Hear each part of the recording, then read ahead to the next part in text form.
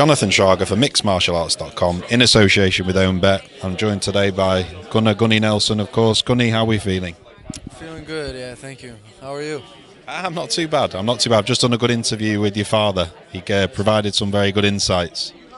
Very good, yeah. He's always there watching, so he knows what's up. Yeah, for sure. No, really good half an hour interview. Really enjoyed it. I suppose I just wanted to ask you a few similar questions that I was asking your dad, really. The obvious question, I'm sure it's something you've been inundated with today especially, is the Conor McGregor saga and the fact that it kind of coincided with the end of your training camp. I just wanted to ask, with regards to the weight and the actual training, we all know that people speculated as to why the rematch was made at 170, but you've been training with Conor throughout this process, with his weight being a bit more equivalent to yours. How does he feel at 170 compared to when you train with him at lighter weights? He feels better at his natural weight, you know. He's obviously bigger when he's in featherweight, as in like he's bigger than his opponents. But I think I'd like to see him go to lightweight, you know, and I think that's more natural weight for him. And I always think he looks better when he's at his weight. His skill sets, his skills and his mind and everything is he's just slicker there. He's more natural, you know. With it being the start of, because it would have coincided with the start of his 12-week training camp for Nate when he was starting with you in Iceland, was there anything different he was doing? We all know that he himself said he was going to make adjustments to ensure that his cardio and he had more endurance for the rematch at 170. Was there anything you noticed in training that he was doing differently to start his training camp? For the last fight, or the last years, or this one? For this one, before the fight was up, before the kind of saga and the fight was called off, did he start by doing anything differently in camp? Yeah, we started this new fitness program. You know, it's our coach took it into the training. You know, it's really good. That's the only kind of major difference that we've made. You know. Can you give us any insight into what the kind of fitness training was? Yeah, sure. You train 3 days, take 1 day off. Train 3 days, take 1 day off. Do that for 3 weeks. Or 3 weeks, 1 week off, 3-month program, and then you're off. Wow, right. And it's every day is different. Well, it's 3 programs, so different, and then a rest, and then the same thing again. It's a short kind of burst training. It doesn't take long, and it doesn't wear you out. It turns you on. It gets you really fit, gets your heart rate really low from training. You know, like you get it high and you learn how to get your heart rate down on your own, and it opens your lungs. And it's the best type of fitness training I think I've done. You know, because it doesn't take it out of you for your martial art training. Right. Yeah, it sounds very scientific. And just obviously with regards to yourself and the fight, I'm sure again it's a question you've been inundated with today.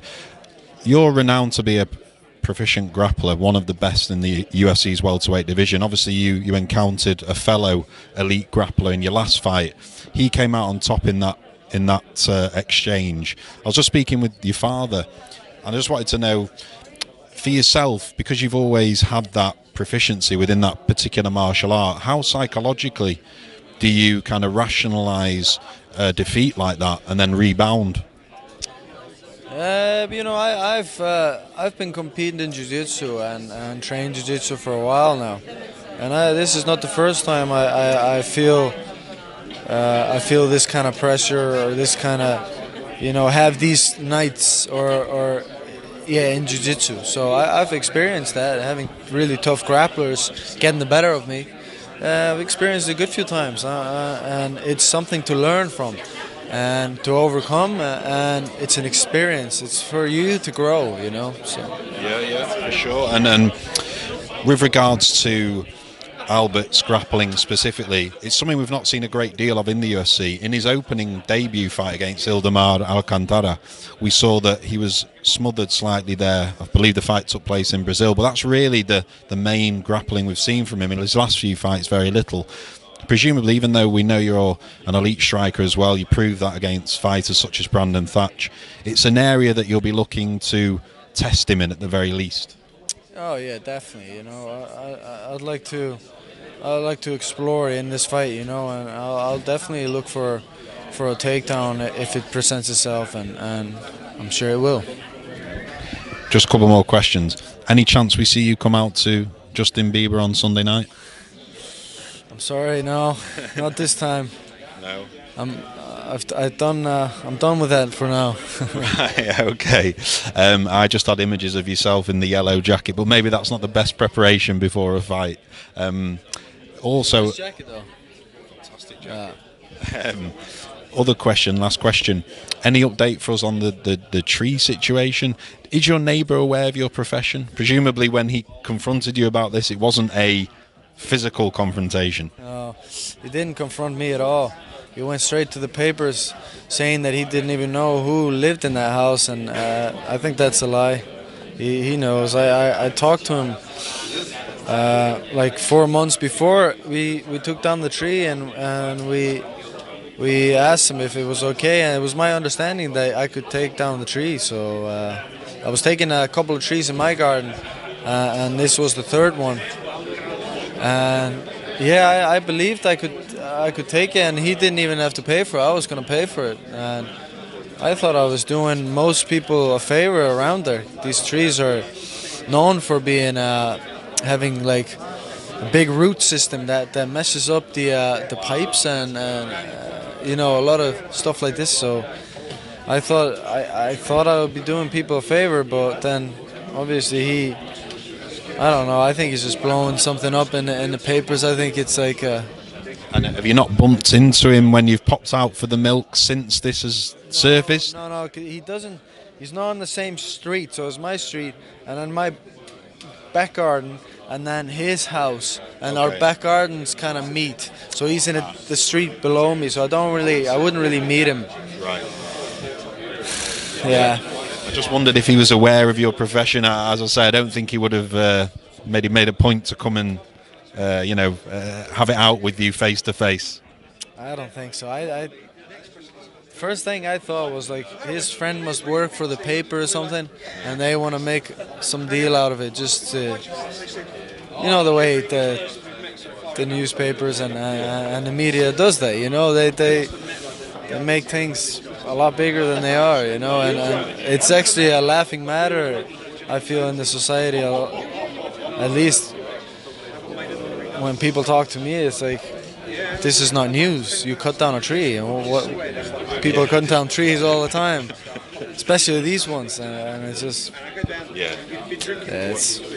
Well, obviously hoping it gets resolved peacefully and without any legal issues for yourself. Anyway, no headaches required. But Gunny, really, thanks for the time today, and best of luck on Sunday. Thanks very much, I appreciate it. Thank you.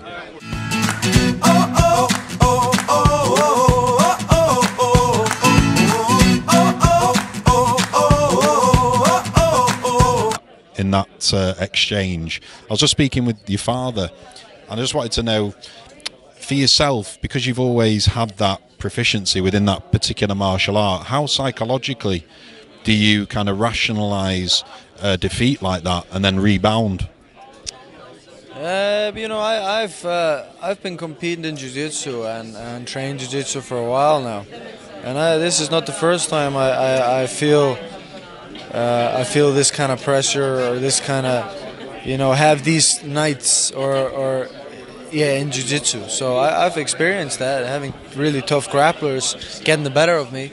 I've experienced it a good few times, and it's something to learn from and to overcome, and it's an experience. It's for you to grow, you know. So yeah, for sure. And with regards to Albert's grappling specifically, it's something we've not seen a great deal of in the UFC. In his opening debut fight against Ildemar Alcantara, we saw that he was smothered slightly there. I believe the fight took place in Brazil, but that's really the main grappling we've seen from him. In his last few fights, very little. Presumably, even though we know you're an elite striker as well, you proved that against fighters such as Brandon Thatch. It's an area that you'll be looking to test him in at the very least.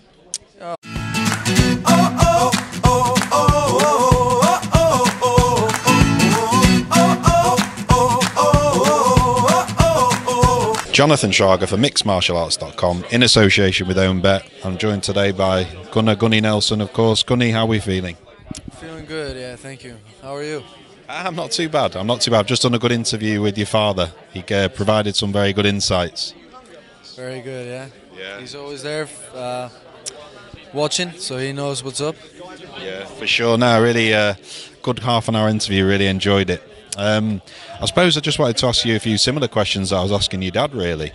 The obvious question, I'm sure it's something you've been inundated with today especially, is the Conor McGregor saga and the fact that it kind of coincided with the end of your training camp.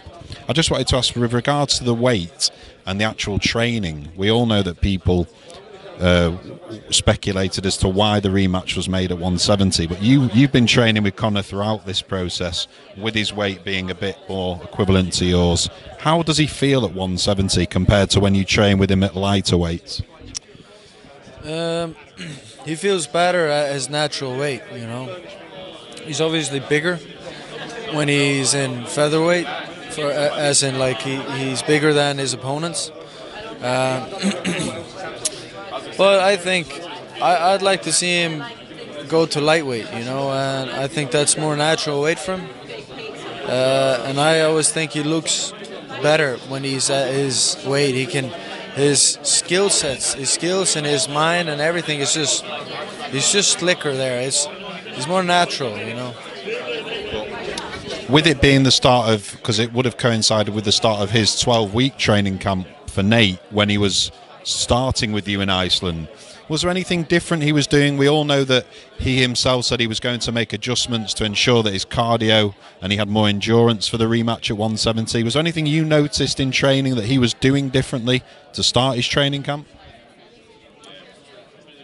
For the last fight, or the last years, or this one? For this one, before the fight was up, before the kind of saga and the fight was called off, did he start by doing anything differently in camp? Yeah, we started this new fitness program. You know, it's our coach took it into the training. You know, it's really good. That's the only kind of major difference that we've made. You know.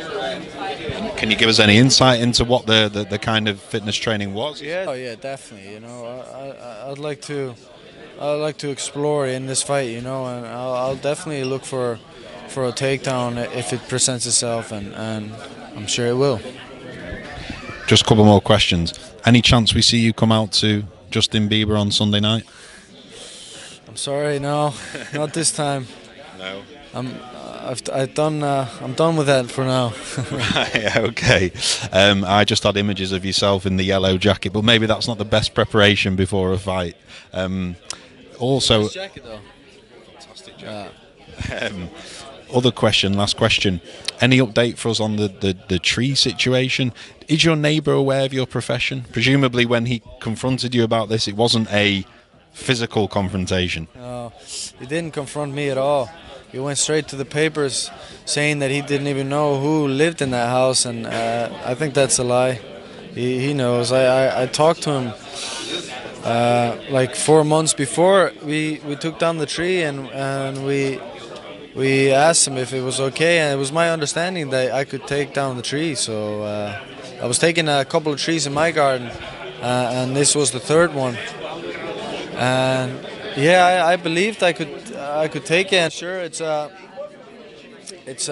you train 3 days, take 1 day off. Train 3 days, take 1 day off. Do that for 3 weeks, or for 3 weeks. 1 week off. 3-month program, and then you're off. Wow, right. And it's every day is different. Well, it's 3 programs, so different, and then a rest, and then the same thing again. It's a short kind of burst training. It doesn't take long and it doesn't wear you out. It turns you on, it gets you really fit, gets your